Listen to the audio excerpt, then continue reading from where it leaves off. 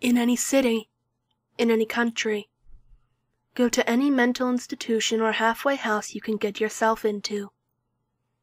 When you reach the front desk, ask to visit someone who calls himself the Holder of Death. The worker's face will turn white as if he just saw a ghost. He will then guide you to a wooden door and leave you afterward. You will have to knock thrice. Should you hear an old man saying, "Come," you may enter and will find yourself in a forest. If you hear a young man saying, "No thank you," then run. Run and leave the city, the country, as fast as you can, for unspoken evil will haunt you should you stay. Now that you are in the forest, look up to the sky. If it is day, follow the sun. If it is night, follow the moon. Follow them and do not leave the path you have taken, no matter what kinds of beauty or horror you might see.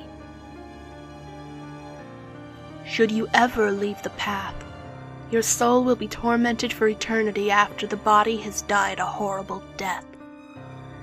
You will, after some time, notice that you are walking to a mansion. Ignore it. Keep walking, for it is an illusion made to confuse you. Finally, you will reach a small wooden hut. Enter the hut and immediately turn around should you desire to ever live, unless you believe you can survive the sheer horror you will expect by looking at the man who now is behind you. Ask him the question, what will end them? He will begin to talk with a voice that is gentle and kind, as well as brutal and deadly. Listen carefully to what he says. He will ask you to turn around, as he wants to give you a gift. Do not do this. Instead, walk backwards until you reach something hard. A desk. Close your eyes and partially turn your body so you can reach out to the man and take the gift. When it touches your hand, close it and walk back to the door you came from.